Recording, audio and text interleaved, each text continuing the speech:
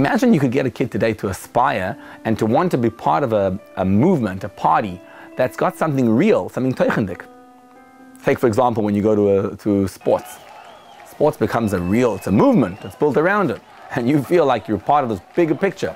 The trouble is that which you're a part of is not so real, there's no substance to it. What we want to try achieve over here is to allow children to be part of a bigger movement.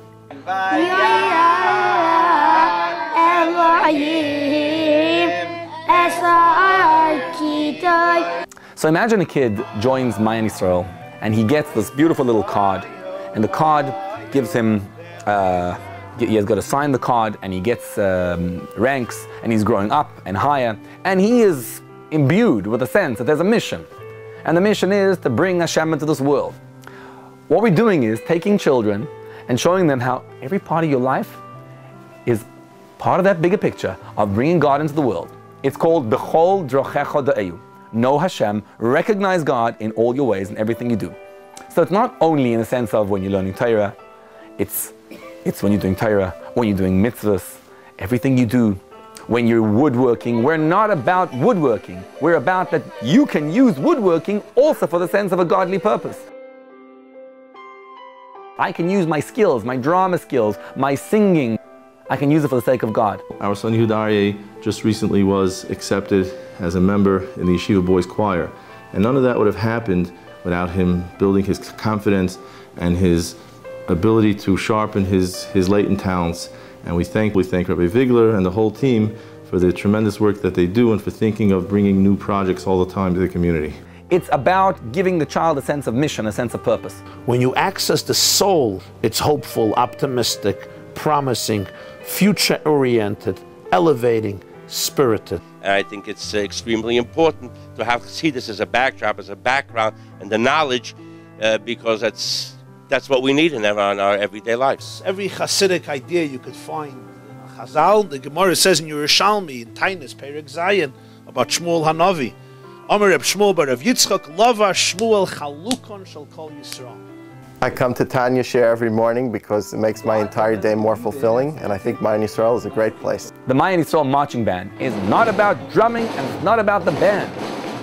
It's that if you walk in the street and you parade and you take these drums and you're ta-da-da-da-dum and you're making this big drumming thing and you're walking with a sign that says something about Yiddishkeit, something Jewish. So when you're marching in the street, you're parading your Judaism. What we're doing is creating that environment, that aura, that the learning can penetrate, that everything can work, that it can take place within the system which we're creating. And we need to give the kids what they want and what they need, that they want to come. And we need to make it as exciting as ever to come. But what's the bigger purpose? That the kid feels, I am entrusted with a mission. HaKadosh Baruch Hu gave me a mission. The mission is to reveal godliness on earth.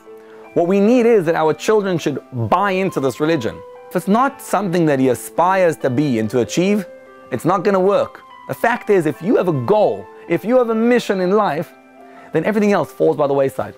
But at the end of the day, what we need is a goal, what we need is meaning. Mayan Yisroel Center is providing that goal, is providing that meaning, is providing the system in which we can operate. It all begins from simple chinuch. You have to have chinuch the right way. And one example is when you teach a little child, you're building the building blocks for what's going to be later on in life. What Mar Tzippi and Mar Itzi and all the staff does is just make the kids love everything about Yiddishkeit. We love Mar Tzippi, we love Mar Itzi, and we love everything about Yisroel Center. I am just in awe every single day when Michal Bracha comes home. The knowledge that she has. Yiddish Oitzeres is taking a chinuch which is going to be the basis of your child and has to be carried through. But as much as you can get into it, you're educating the child, you're revealing the soul of the child. Torah, chinuch, reveals the soul of a kid.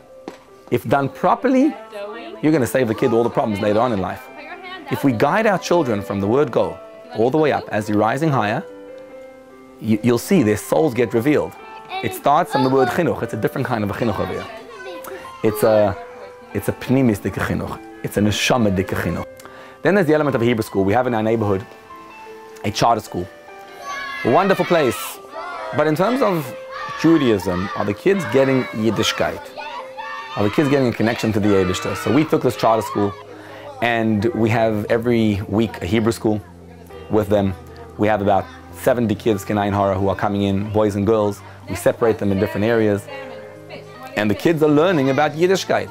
Mayan Yisroel Center gives me the opportunity for me and my family to get access to a whole deeper level of Yiddishkeit. The purpose of the center is for kids to grow up in an environment where they have a soul and have a more geschmackheit in what we do in Yiddishkeit. I like coming here.